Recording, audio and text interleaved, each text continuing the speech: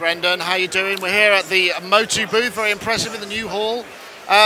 Digital Performer 10, I mean, that's a big milestone for you guys, right? Absolutely, a big milestone, double digits. It's been a while from the DP9 cycle, so this is definitely a long-awaited release. So DP10, we're looking at it right here on our three Retina display screens.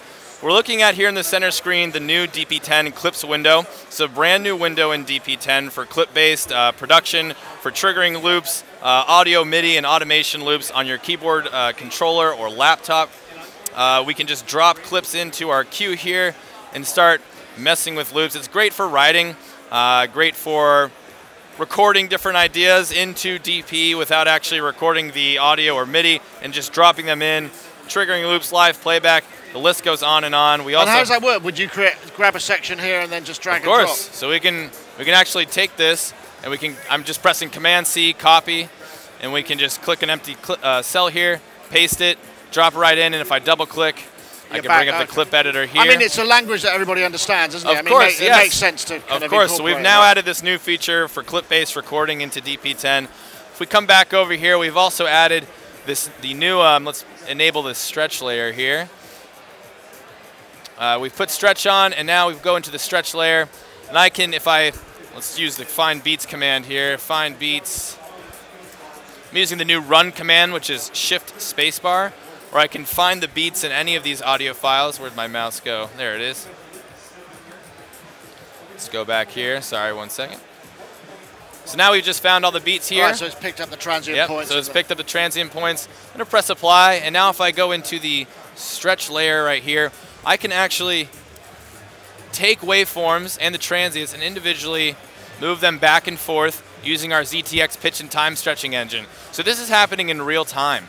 This isn't actually adjusting any of the original audio files. This is doing it in real time so we can make time stretching adjustments on the fly just like that, as well as doing the traditional pitch and time stretching, which if I zoom out here, you can obviously do from here as well.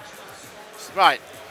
So, I mean, this is all kind of like, again, it's DAW currency now. Well, of course. Well, this is just building off, and again, what makes DP different from other DAWs out there in this regard is the ZTX built-in pitch and time stretching engine. This is software that we've put in as of DP 9.5 and have basically built on into DP10 to give you these new layers and new abilities to stretch audio and to manipulate it like you've never really been able to do before. And does it auto detect the program material, or have you got different algorithms for rhythmic or chordal or whatever? We do, yeah. So if we go, let's just say into the pitch layer here, now we're looking at this is the same engine but using it in pitch.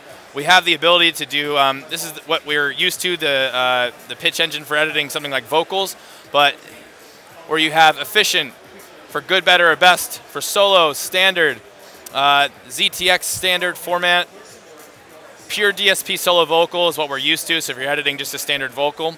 We also have the absolute or relative mode feature where I can either adjust the individual pitches or I can go up in intervals, just take the whole thing, up or down in intervals as well. And again, it's all working in real time without actually editing any of the original audio file. Aside from that, we've upped our beat detection engine as well. And we've given you a new content browser, which is available in the project menu. I'll bring it up over here. Let's bring it right into here, which basically works as a finder window for everything. So I have my project audio files, my bounces, my clippings. I can add places anywhere in my, let's say, desktop. I can add any of my drives that are connected. I can also add different instruments to empty instrument tracks. We can add effects. Right, so sort of effect drag and presets, drop yeah, and we just drag and drop it onto the mixer. Insert settings, samples, universal DP clippings. We can all just drag and drop, and we can preview and audition audio files out of there as well by using the audition mode, or excuse me, the audible mode. And of course, we've added this scalable UI. Yeah, I mean, this is impressive amount of real estate. Absolutely. So now if you're working on these 4K Retina display monitors that have extremely small pixels, we've now given you the option in all windows of DP, let's blow this up a little bit here, to be able to completely zoom in and scale DP for, you know, now we're looking at these giant 32-inch Retina display monitors, and we're now able to get a really good, crisp view of what's going on in DP. So that's like a big rework of the graphics engine, right? Absolutely, that's a lot of work. That was a lot of work for us to do, but so I bet your coders are probably partying now. That's out the door, right? They're popping bottles of champagne back in Boston.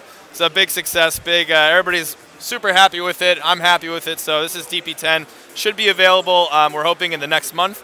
I think at the end of February. And lots of other, features that I haven't gone over, but this is just kind of on the surface. A lot of stuff we're really proud of here. Yeah, I mean, the DAW is just such a massive thing. And when you get to a legacy like this, because we were talking before, I mean, it's one of the first DAWs, right? One of the first. We're coming up, I believe, we're 30 years in the industry. From originally Performer in the mid-'80s to the first installment of DP, which is in, I believe, the late 80s, 87 or 88, I believe. And now we're 2019, we're here with DP10. Couldn't be happier about it. Great, thank you very much. No problem, appreciate it, thanks.